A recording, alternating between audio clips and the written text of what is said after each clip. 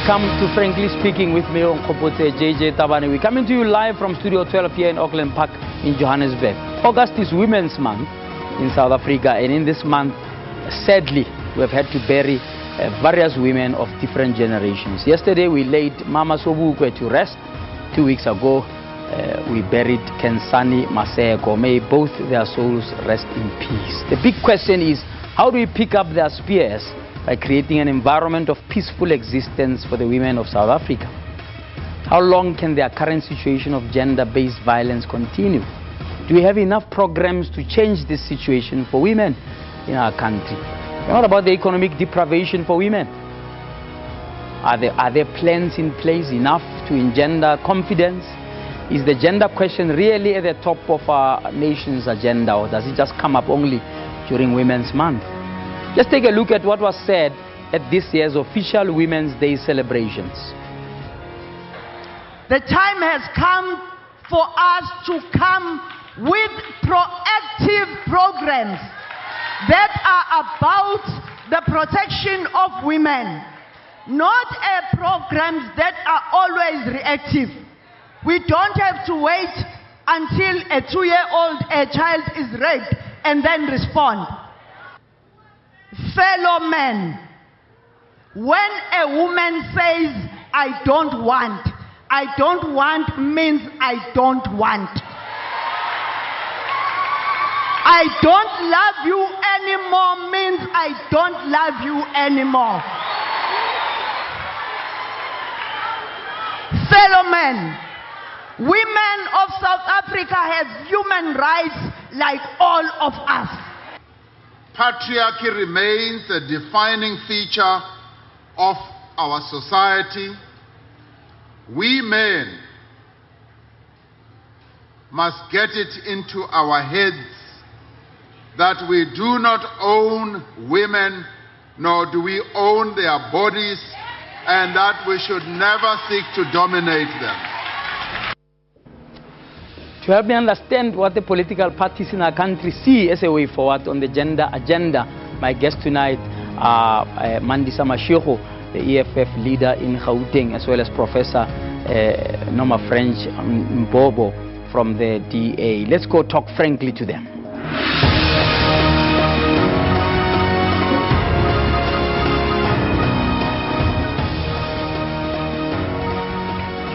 All right, just to say before we start there that we have invited the ANC to be part of this debate, and we have in vain, but we keep trying. We're trying to connect one of their spokespersons on the line to join the conversation. Hopefully we'll be able to do that before the show ends. Ladies, good evening and welcome. Good evening. Thank you. Thank you for having us on the show. Well, we're at the end of another Women's Month, you know, and generally the commentaries that people seem to be, despondent or exhausted about it all, because here we are again. Are all these things making a difference? So I just wanted us to just analyze what is in place to actually put gender at the top of our country's agenda, and just your reflections about what you think about so far, 24 years into a democracy. Are there concrete things that you believe are in place, are being done now, right, on the basis of which we can improve going forward after we have reflected in this whole month of August? Let me start with you, Mandis. Thank you, JJ. I think the only constructive thing that is there are laws and policies. They're there on paper, but they are not being implemented. So on the social cultural space, or let me say the police stations, if you go to the website of the SABC, you'll find a lot of wonderful things. And if you are staying in Norway and you're reading the SABC's website, you'll think, wow, we've got the best policing in South Africa. Because all the things that we want, separate areas for women to report their cases in privacy, spaces with social workers or the necessary care if children and people, vulnerabilities have, very sensitive matters to report. You will think all of that is there because the website says they're doing it. If you go to the Department of Labor, you'll see anything from affirmative action to EE and all of that. But economically, women are black women. Let's be very clear. It's not all women that are at the bottom of the barrel. It's only South African citizens. So the policies are there, the laws are there, to economically have women empowered deliberately, but there's no implementation. Where there's implementation, it's shoddy. And where it's not shoddy, it's just, you know, to make the picture look good. So you have women who are used as window dressers, who are not there really genuinely. And men use, especially in government spaces like the President of South Africa, they use the August month as a tool to just say things that they think women want to hear. Noma French, what's your perspective?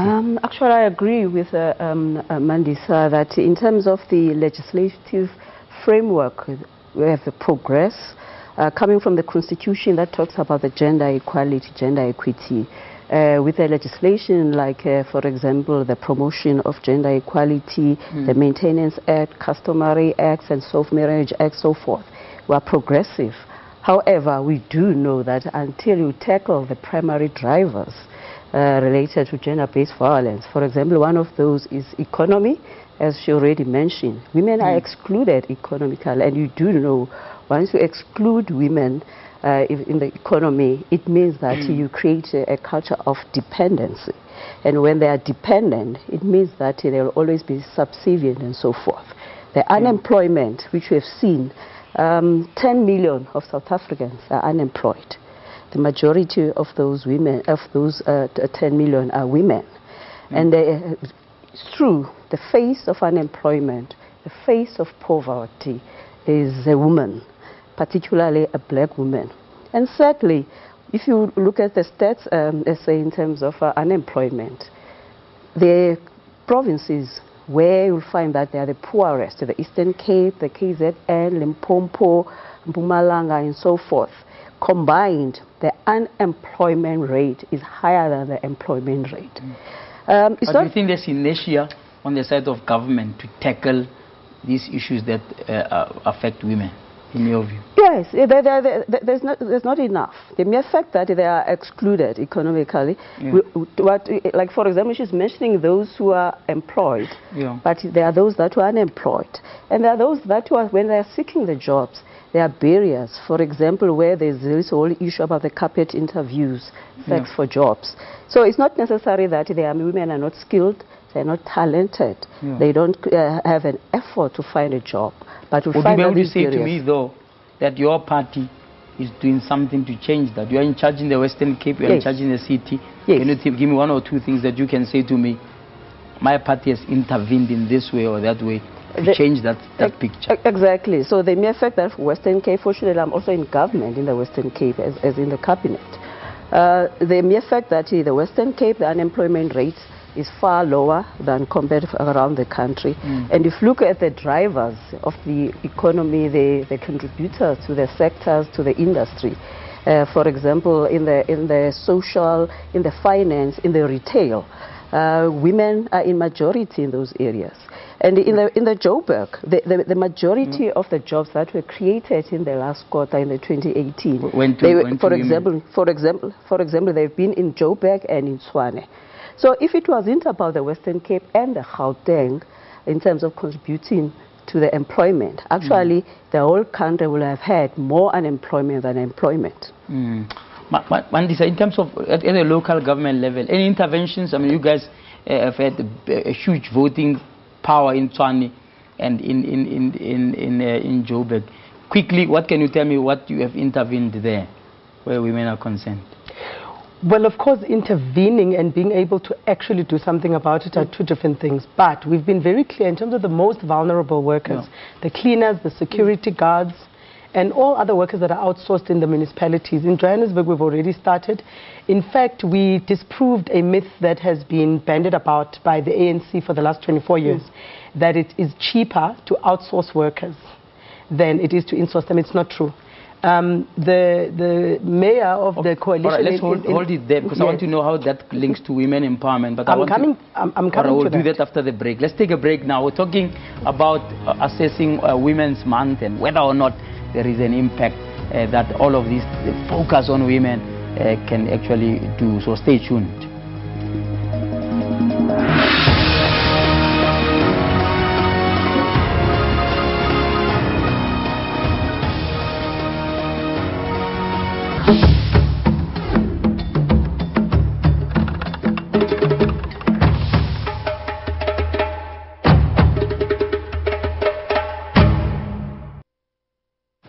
Imagine if you could learn everything you need to know about life from yourself.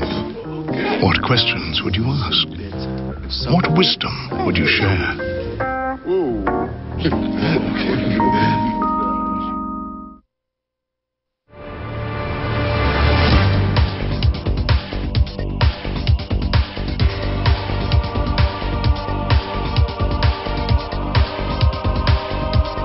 The Kalahari Transportier Park is a large wildlife preserve and conservation area in southern Africa. Kalahari means place of first. The casual workers, the labor broking workers directly into the municipality. And we even disproved the myth that it's more expensive to insource them. It's not true. It's actually cheaper to have them employed directly, so we can get better services out of them. But let's start on the land issue. We've been very clear on the land expropriation without compensation issue. Our stance is that women must be guaranteed land before men, for many, many reasons. And when we say women, we primarily mean black women. And by black women or African women, obviously we mean the so-called coloreds as well.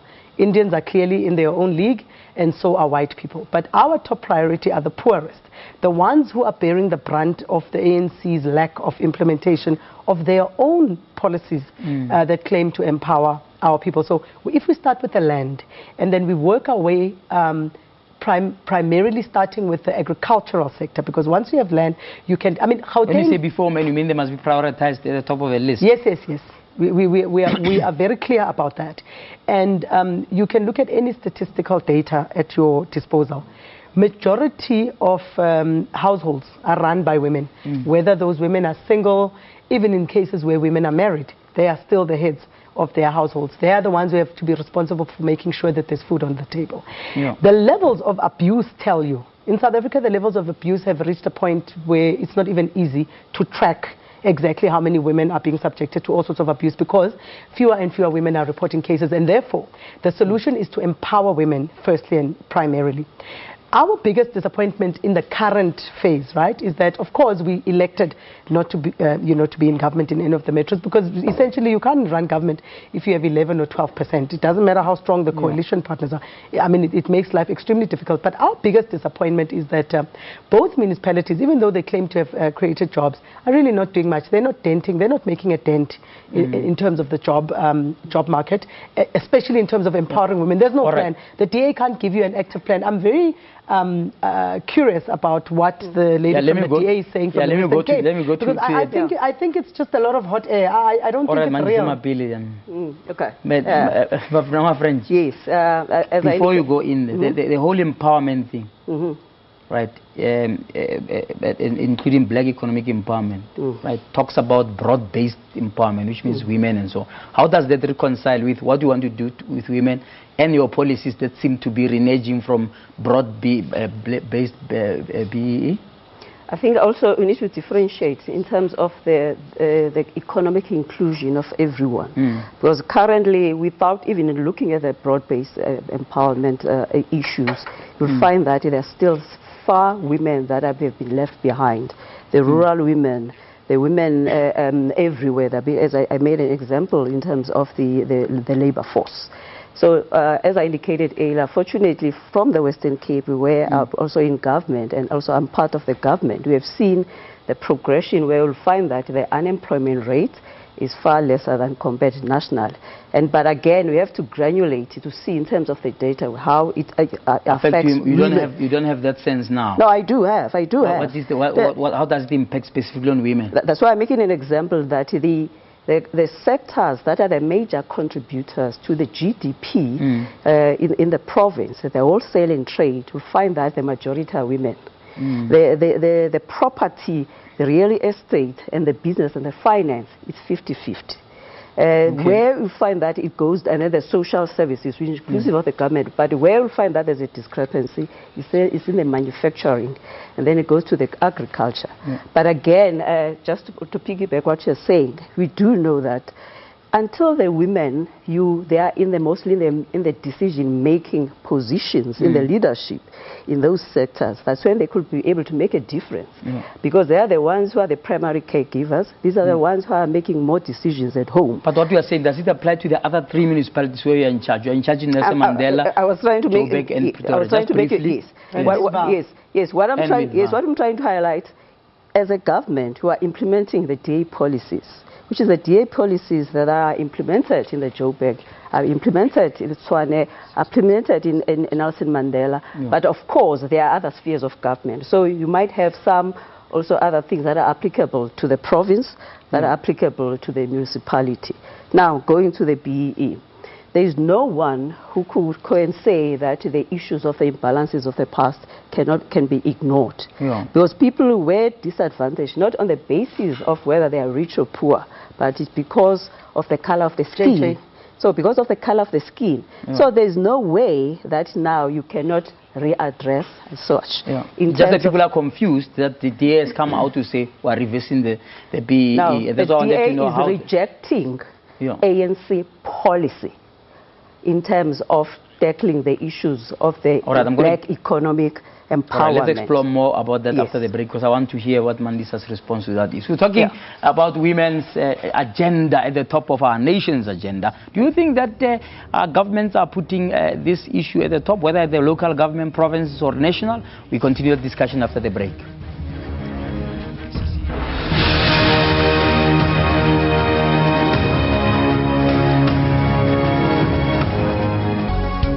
News at 9. We go beyond the headlines of the day and breaking news to bring you all the angles and in-depth analysis of stories that impact your life.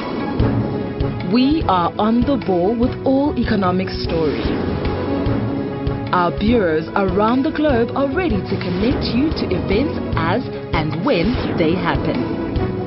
So join us every day at 9 to zoom in on the day.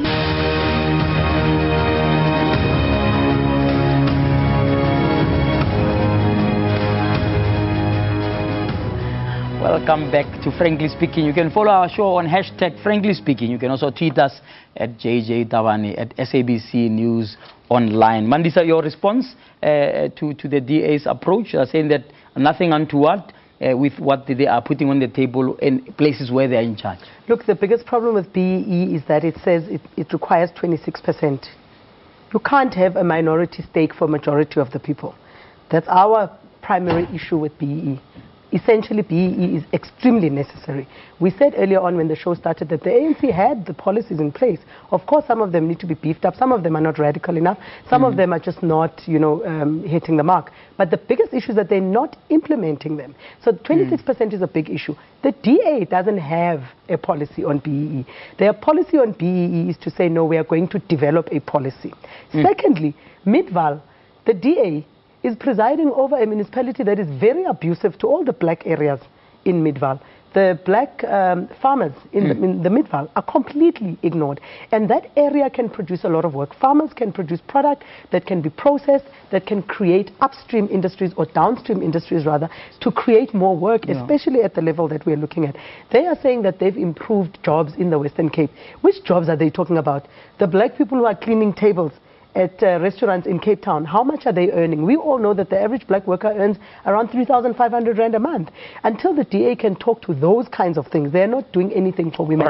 They don't even have a proper policy for women. The last time the DA was asked about women, I mean, they gave us some hogwash about there's no need for them to have specific women policies. Clearly, there's a question mark over whether you have a proper gender policy, proper BEE policy. Address those quickly before we go to the next at the beginning, I indicated that unless you focus on the primary drivers that pushes women to up to that level of being subservient and dependent, which is the economic inclusion. So there's no way that it could, because it creates agencies so that women could be able in the decision-making bodies and so forth. But there are always the barriers, whether patriarchal and so forth. So that's one issue. And then secondly, it's a Stats SA evidence that shows that DA government in the Western Cape, for example, has created jobs more than any. And I'm quoting you. Are those quality jobs? That's what I'm trying to highlight, that in terms of the stats which is given by Stats SA, where you've seen, like in the professionals, women are the majority. The leadership There's no positions, low-level jobs only. No, that's why I'm saying to you that if you only create the jobs at a very lower level, you are creating the same thing. But again, the other driver is about the education. Where ANC governs, you find that the issue of the access to education and the basic and also even the tertiary. The issue in terms of the system where even for those that are indicated to qualify for the jobs, they have to have sex with those who are offering the jobs. It's one of also of the hurdles. But now the BE again... issue. Actually, do you have a policy, or you just know that you don't like the ANC's policy on BEE? She agreed with me.